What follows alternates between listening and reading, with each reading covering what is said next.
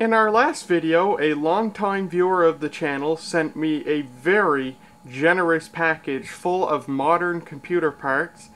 He sent me 2 really powerful video cards, 24 gigs of RAM for the main computer, a bunch of SSDs, 2 Western Digital Velociraptor 1 terabyte hard drives, which I'm now using for the storage drives in the main PC.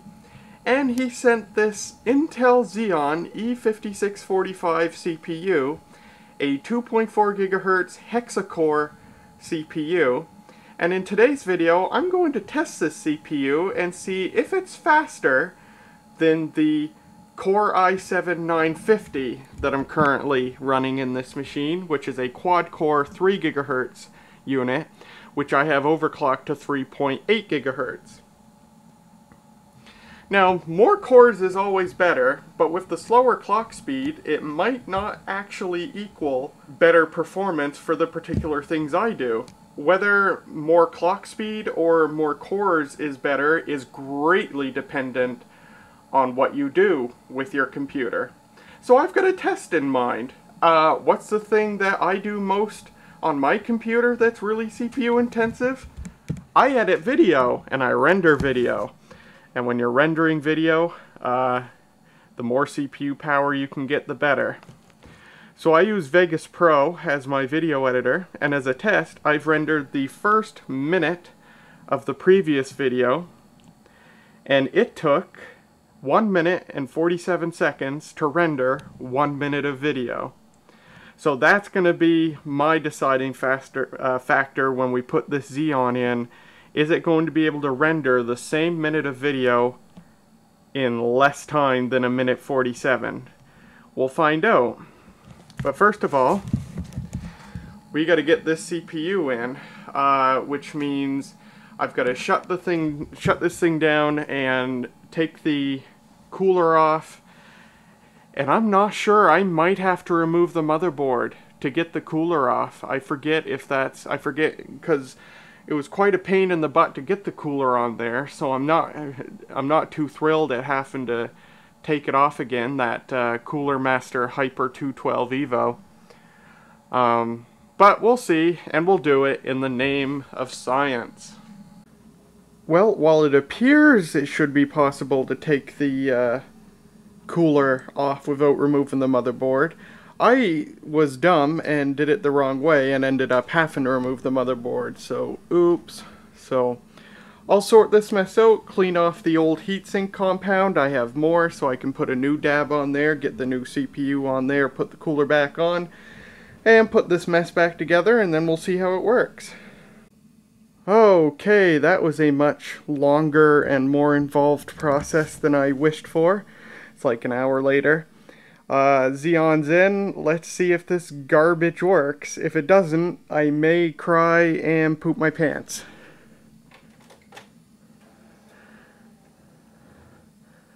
No beeps. Oh, I never reset my overclock. I wonder if that'll be an issue.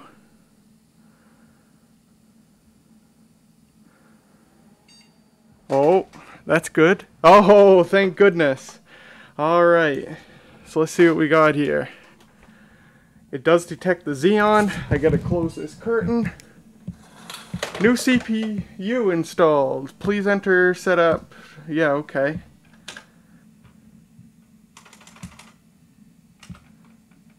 There it is, Xeon E5645, 2.4 GHz, currently running at 2.5 GHz. Oh, my overclock, my overclock's still in effect. Well, you know what? It did lower the CPU multiplier, but let's bump that back up just for funsies. I don't know, let's try. I think I had it at 21 before, so... Oh! Ooh, is that as high as it's gonna go? Ah, is this thing locked from overclocking? Oh, that sucks. Okay, I just had a scary, unexpected problem. I noticed this thing sounded way quieter than usual, which made no sense. and the CPU fan was running, and the GPU fans were running. I look at the power supply fan, the freaking fan seized on the power supply. What the heck? That power supply's been running perfectly, and now all of a sudden, the fan is seized. Oh my goodness, either that or something's blocking it. I'll have to check it out. Well, all I did was turn the computer back on, and the power supply fan is running fine again. So I don't know what happened. I don't know if I don't know. I have no clue why I looked and it's just stalled, and then I turned the computer back on and it's running fine again. But that was scary. I am glad that I discovered that, because I don't think I can afford to lose this 1200 watt power supply. I don't think I can afford another one that's powerful enough to run this computer. Maybe. Probably a 600 would do, but I don't know, and I'd rather not find out. So back to our original issue, it appears this CPU has a locked multiplier, which sucks, but I did the calculations. 19 times 181 should be 3.4 gigahertz. So I'm not sure what's going on there. Maybe it's throttling back. I mean, speed step's disabled. Is the Intel Turbo Boost or whatever it's called enabled? Oh! Over here it says 3.4 gigahertz. Well, what the heck? Why was it showing 2.5 on post? Let's just reboot and see what it says. Oh, now it says 3.4. Never mind. It must have initially set itself to the stock clock. Damn, 3.4 gigahertz. So this thing has a chance of being way faster. I hope it is, because I really, really, really don't want to have to I really don't want to have to take the motherboard out and the heatsink out and put that i7 back in. And this says we're running at 3.2 gigahertz. And it seems to go between 3.15 and 3.3. So I don't know what's going on. It must only turbo up to 3.4 or something. I forget what the i7 did. But for some reason I thought it ran at the fastest speed all the time. It's running super cool, which I like. Way cooler than the i7 was running. That might just be because of the lower clock speed. But let's run some tests and see how much faster it is. I'll start with Passmark performance test.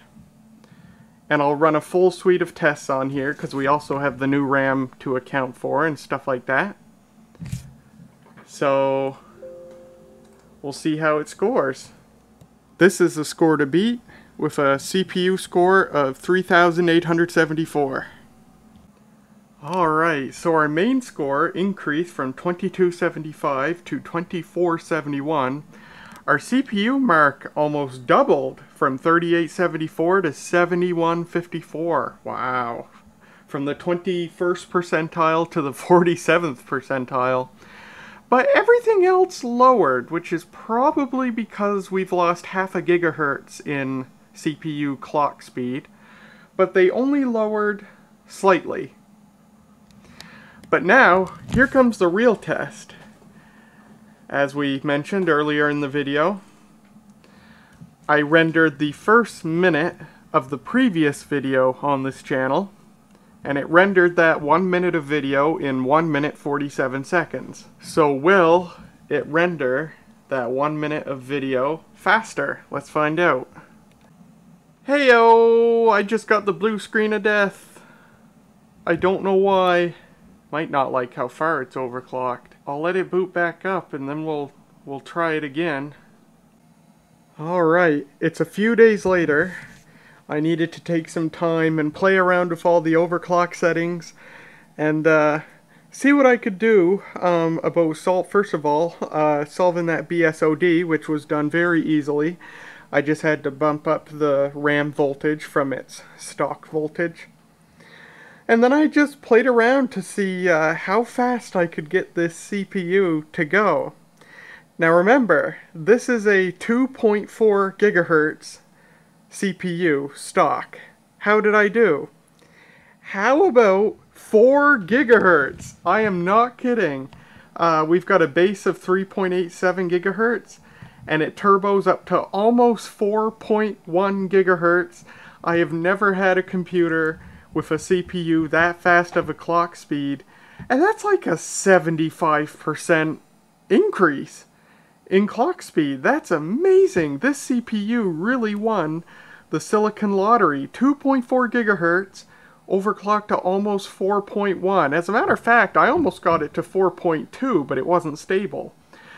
But I've been using it clocked like this for the last few days, and it seems to be running perfectly stable. And boy, is it fast. It was 100% a good idea to put in this CPU. You may recall with the i7 overclocked to 3.8 gigahertz, the time required to render 1 minute of video, the type of video I upload on YouTube, it was like 1 minute 46 seconds or something like that. With this CPU, overclocked to where it's at now, that's down to 1 minute 13. That's like more than 30 seconds shaved off of the render time for 1 minute of video. That's pretty significant. That's pretty darn awesome. So yeah, this CPU in its overclocked form is way faster than the i7 was. And I'll show you once again. 2.4 gigahertz stock, overclocked to almost 3.9 gigahertz. And if I put a load on it here, just scroll through the web browser here. Look at that, 4.05 gigahertz. So how about passmark? How did our passmark score change? Well, I'll remind you, these were the scores that we had. Let's see how it stacks up now. Ooh, that's a big jump in the overall score. And take a look at the CPU score. We're up over 8,000. And look at that! The bar is green. I didn't know there even was a green bar. I've never had a computer that had anything other than orange bars for the little percentile meter things. Wow. Our 2D graphics improves, but our 3D graphics is overall slower than it was when the i7 was in. I don't know if that's some sort of optimization that was lost to the Xeon over the i7, or if my overclock is making something else run less optimally. I don't know. Our memory mark went up, and our disk mark just barely went up. So yeah, the small decrease in the 3D graphics score disappoints me a little bit. Not that it matters, because even with that GTX 770, there's more than enough graphics power for what I do on this. And once I get a DVI-D to VGA converter, I do have one coming in the mail now, I can put that Radeon R9 390X in there, and that'll be another video to see how that card works. So that should be pretty interesting too. And I can't imagine ever wanting more graphics power than what that thing can put out. So there you go.